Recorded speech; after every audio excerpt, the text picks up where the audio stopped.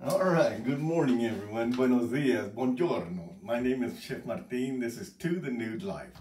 Later today I'm going to make some beef fajitas. So right now what I'm going to make is pico de gallo. This is how I make my pico de gallo, and it's basically everybody does it the same.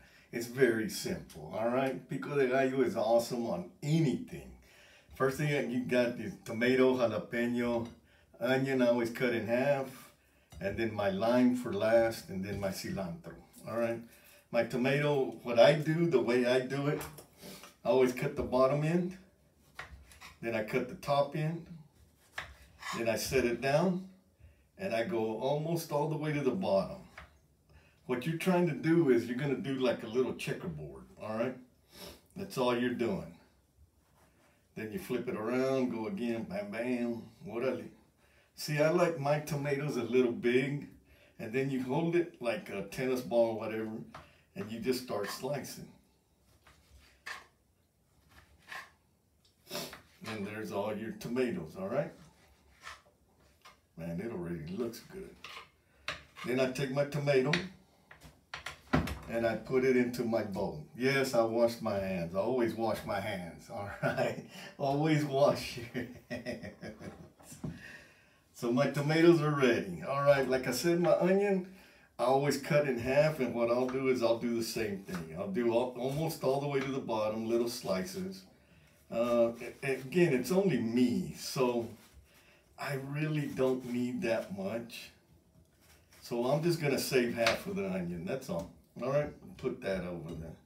Then what I'm gonna do is I'll cut a little, take a slice at the bottom, another slice at the top, hold it like a tennis ball or whatever, and just start slicing. All right, let the knife do its work. The knife, you gotta have sharp knives, all right? Mine, wherever I travel, I always try to find good knives. If I do, then I'll purchase them right there. I mean, my knives are all not the same brand. Let me put it like that. If I like it, I'm buying it. That's what I use, all right? So now I got my cebolla, my onion. Next, my pepper, my jalapeno. I don't like seeds in my jalapenos. So I always roll it on my hands. That'll loosen the seeds inside. Then I beat it a little bit. Finish rolling it. And then I'll cut the top off. Just have the seeds start falling out.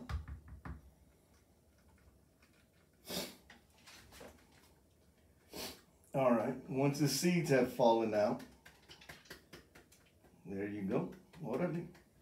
Then I just cut it in half. And then I'll cut it in quarter.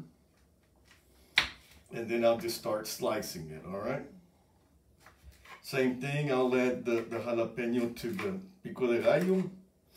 And then we'll go from there. I'm telling you, it's already smelling good. I love it, I love it. I love cooking this. All right, got my jalapenos. And then my cilantro, all you want to do is just a rough cut. Just grab it, just rough cut it. Again, just let your knife do the work. I would have used my other chef's knife, but I sort of loaned it out to downstairs. They were hurting cutting a steak last night. So that's all right, it's good to go. All right, here's my cilantro. And then the last thing I do is I add here's my lime. Always cut the lime like this because of the more juice. Add the juice to it. I should have put it here so y'all can see it. Then I do my sea salt. Mush it all together. Bring it all together. Look at that. And then, yes, I'll wash my hands, but I want y'all to, I'll post a photo of the final product, but that's what it looks like, all right? That's my pico de gallo. All right, hope everyone has a great day. And on the beef fajitas, I'll let y'all know if they're good or not. They will be. All right, I'll see y'all later. This is Chef Martin. Adios. Hey, y'all take care of each other, all right? Adios.